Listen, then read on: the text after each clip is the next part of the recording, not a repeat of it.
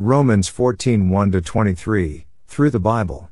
Chapter 14, 1 of 3. Theme: Conviction, Conscience. This chapter brings us to a new section, the final division in the Epistle to the Romans. It is the separation of the sons of God. What do we mean by separation?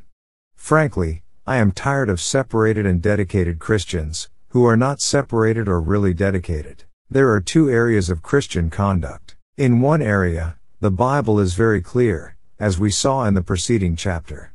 The duty of the Christian to the state is submission. He is to obey the laws of the land, he is to pay his taxes, and he is to show respect to those in authority. Also, chapter 13 was specific on a believer's relationship to his neighbor. He is to pay his bills, he is not to commit adultery, kill, steal, bear false witness, or covet what another has. In fact, he is to love his neighbor as himself. The believer is to be honest, and he is to avoid reveling in drunkenness, strife, and jealousy. The Bible is very clear on these things. However, there is another area of Christian conduct on which the Bible has no clear word. Let me mention only two things: the use of tobacco and mixed bathing, that is, both sexes swimming together. If you don't think these are questionable, let me give you an illustration out of my own experience. My wife was reared in Texas, in a Southern Baptist church.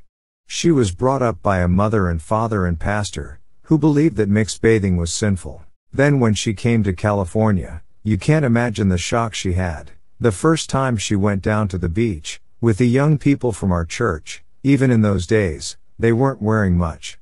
My wife was in a state of shock for 24 hours after that. She had never seen anything like it. However, in the area from which she came, the use of tobacco was not frowned upon. The officers of her church smoked. In fact, her pastor smoked. When she came to California, she found that using tobacco was taboo. If you were a Christian, you did not smoke.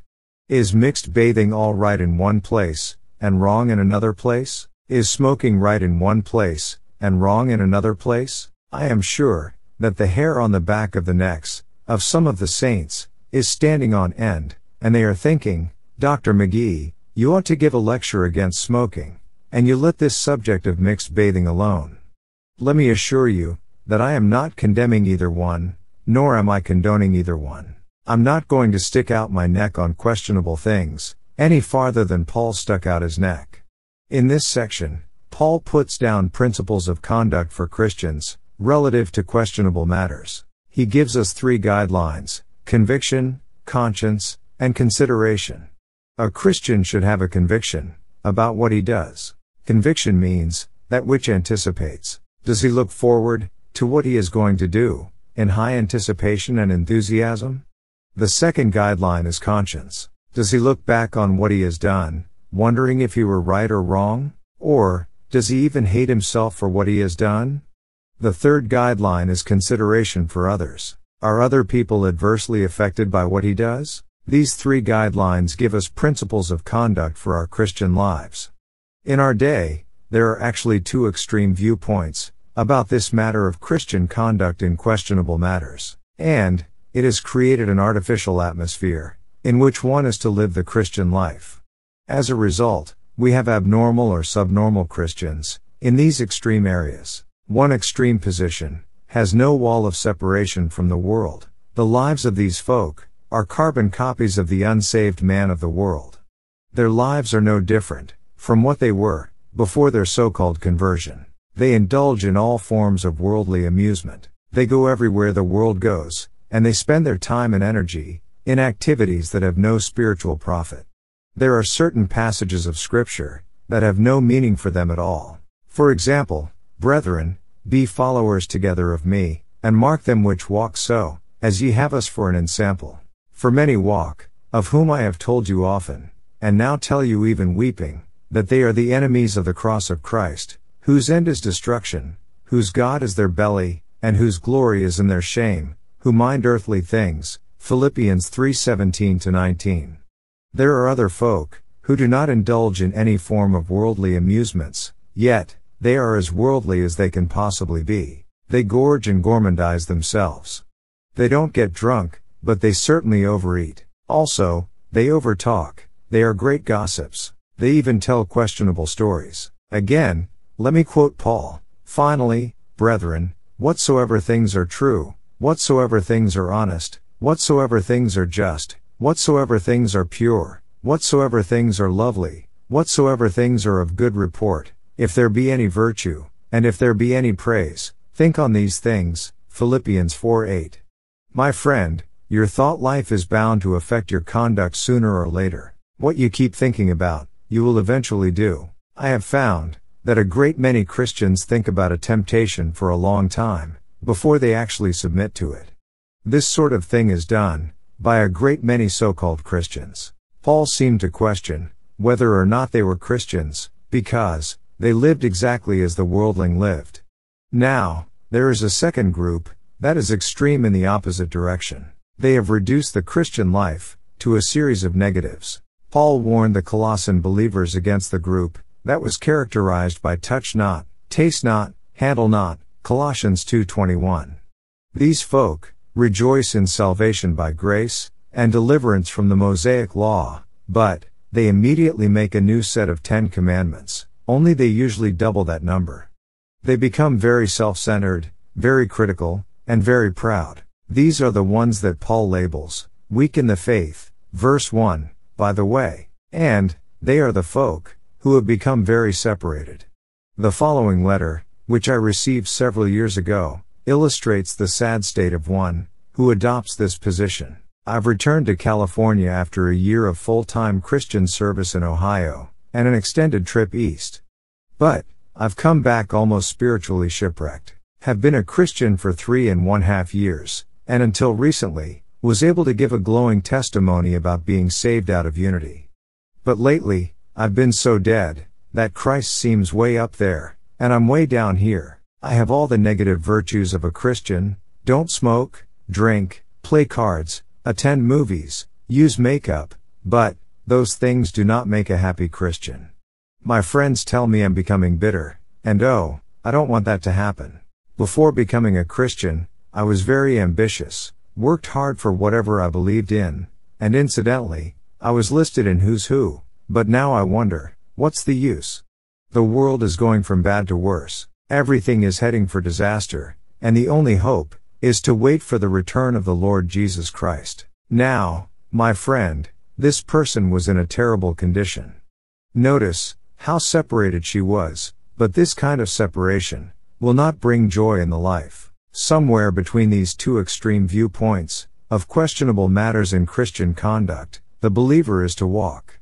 These are the Scylla and Charybdis, through which the believer must sail his little bark on the sea of life. I have given a great deal of space to these preliminary remarks, because I know there are many puzzled Christians who will be helped by what Paul has for us in this important chapter. Him that is weak in the faith receive ye, but not to doubtful disputations. Romans 14:1. To put it another way, now, the one who is weak in faith, receive him into your fellowship, but not with the view of passing judgment upon his scruples, that is, upon his conduct and upon his viewpoint.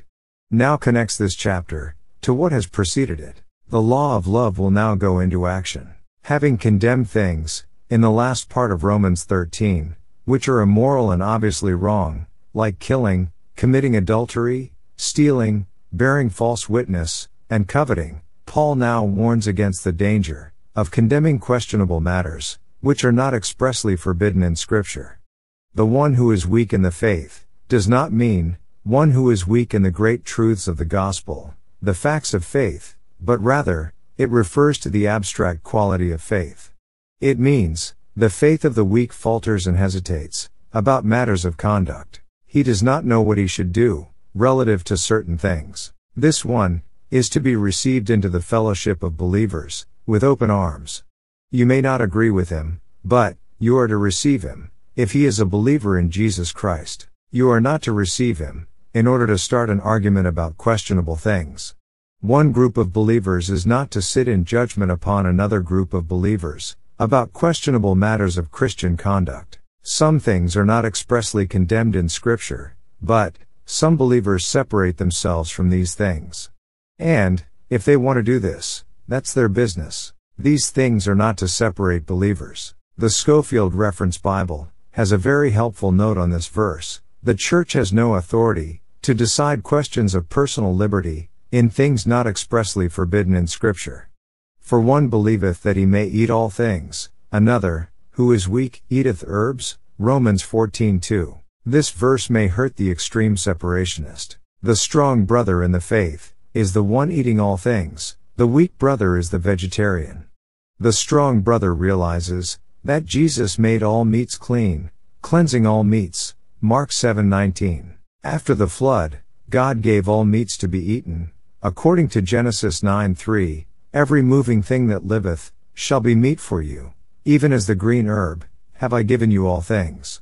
God made a distinction between clean and unclean animals for the nation Israel. The instructed believer knows this does not apply to him, for the apostle says in 1 Corinthians 8:8, "But meat commendeth us not to God, for neither, if we eat, are we the better, neither, if we eat not, are we the worse." You remember that Peter was given a practical lesson about this subject on the housetop of Simon the tanner in Joppa, Acts 10:9-16.